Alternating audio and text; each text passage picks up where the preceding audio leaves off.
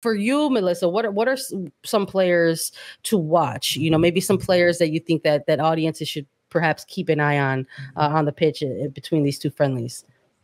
Like a true Colombian form, our midfield is usually our strongest.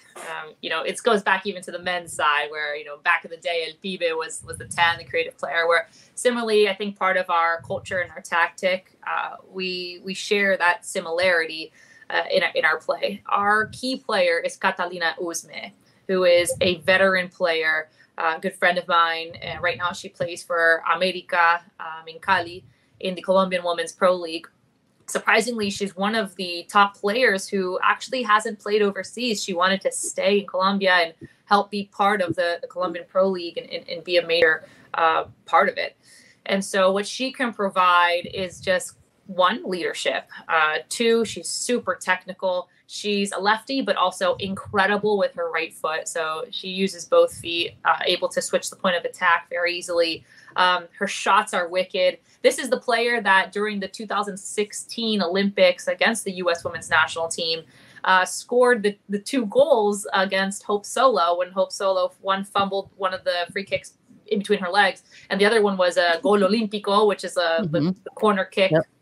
So this was that player. And, you know, I understand that those were goalkeeping mistakes, but this is how she is, though, even from outside the box. She's able to whip shots from far. So Catalina Usme is definitely one of the key players to watch out for in the midfield. Another one is Leicy Santos, who plays for Atlético de Madrid. And she also in the midfield, but she'll also be able to provide a more quick and attacking style of play. While as Usme, yeah, she's able to be creative and hold the ball with her strength. Leicy is more of the quicker player, able to distribute quickly, get involved in the attack with the 9. So Leicy Santos is definitely one of the most, I guess, the top figure on the team for sure at the moment. In the midfield, we also have Daniela Montoya, who's a veteran. She sits back a little bit more defensively. Liana Salazar, also a midfielder. Now, I think the one striker to really look out for, and she's our promise, is Linda Caicedo. You'll see her. She's petite but fast up top. I believe she must be at this point 18 years old. She's very young, but she has been making strides in the Colombian Women's League. One of the top goal scorers alongside Catalina Usme. And unfortunately, I had already retired before being able to play with Linda. But from what I hear from my friends and my teammates, playing with Linda is incredible. I mean, she has so much future. So they'll definitely be putting her into the rotation. Lastly, I think in terms of goalkeeping, it will be probably up to Sandra Sepulveda, who's usually our most capped goalkeeper, who we've seen in World Cups and Olympics. It'll be either her or Catalina Perez, who played in the last, I believe she played in the last friendlies, but she's also been one of the top goalies.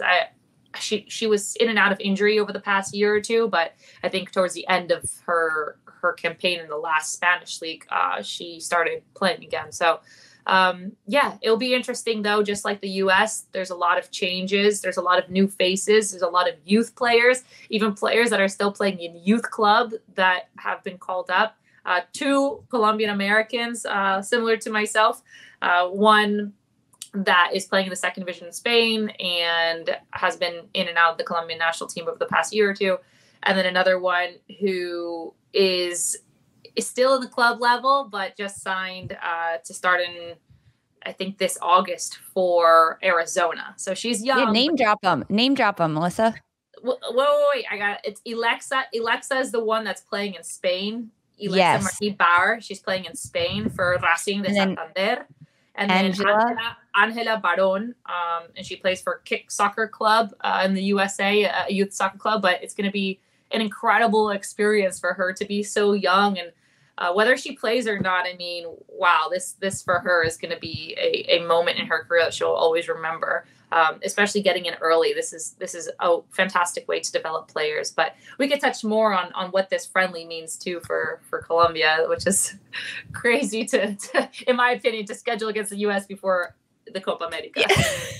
So before we get into that, I love all these names that you mentioned, and thanks for running through all of those, especially the Colombian-Americans, giving them a shout out. There's a lot of young names, right? A lot of young talent on this Colombian roster. So to give them this type of experience going up against the United States and in the United States playing these friendlies, that's huge, and that helps shape them.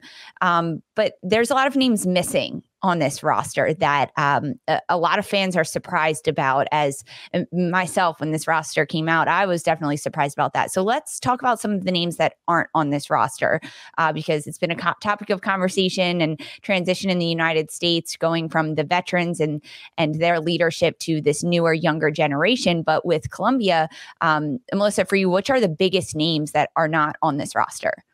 Definitely the top two names is one, Natalia Gaitan, who has been the captain in and out since 2005, I believe. She was, or later, she was 15 years old when she joined the national team. And she has always been the leader, even during my time. And she was one of the captains for Sevilla over the past year and has been at Sevilla. Before that, she was 5 years at Valencia. She's the type of player that should be on the squad. Ask me why. I don't know. The other one is Isabella Echeverri, who was also captain at Sevilla.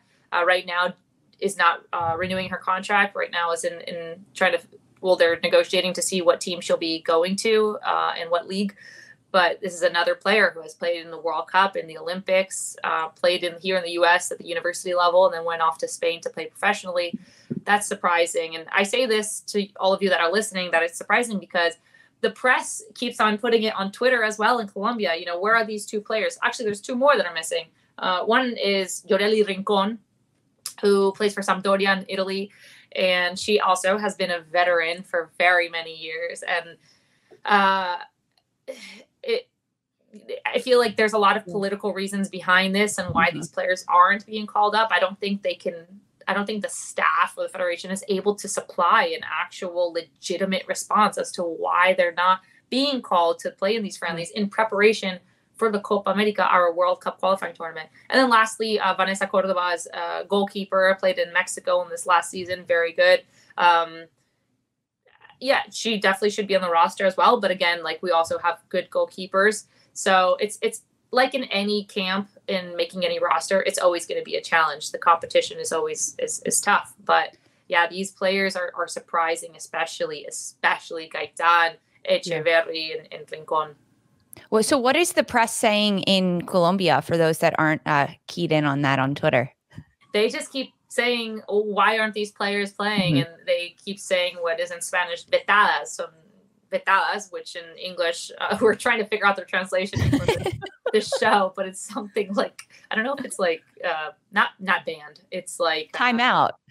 Yeah, I guess they're on punishment, maybe. Yeah. Like, we were like, Melissa and I were like, how would we like translate this into English? But I guess maybe like perhaps we thought maybe like on punishment could be like kind of something like that. And it's unfortunate, you know. I think you have to bring attention to that because of the type of games that these are, you know. And it's, on the one hand, it's like, oh, it's a pair of friendlies during a June international window, sure, but it's a pair of games against, for at least for Colombia's side of things, it's a pair of games against the number one ranked team in the world. So that's a huge opportunity right there.